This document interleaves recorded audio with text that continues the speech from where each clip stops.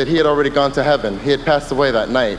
And I think it was due to the poor health that the crack addiction had given him.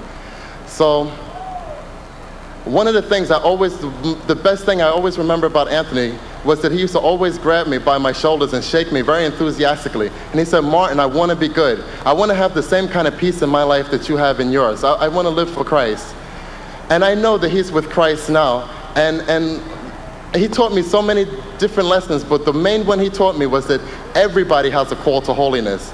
No matter what you do in this life, no matter what state of mind you're in, everybody has a call to holiness. And the way to achieve it is through unity, and to try to love one another regardless of their race, their whatever state of mind that they're in.